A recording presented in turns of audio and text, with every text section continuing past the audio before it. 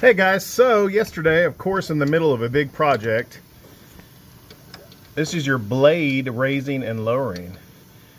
See how those two gears are engaging? It's supposed to engage with this that actually raises and lowers the blade. So what I found is there's a little key. Let me see if I can find it here.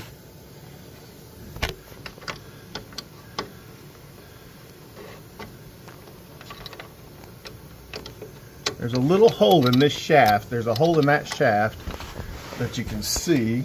Let me see if I can get to it again. Kind of hard on camera.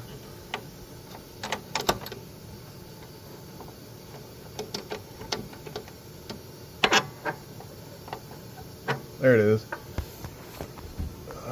There's a hole right there that lines up with one of these gears.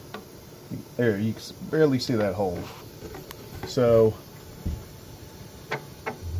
has anyone seen, where can I get that part? I'm thinking of just taking a nail and super gluing it in there so I can continue working. Let me know your thoughts. Thanks.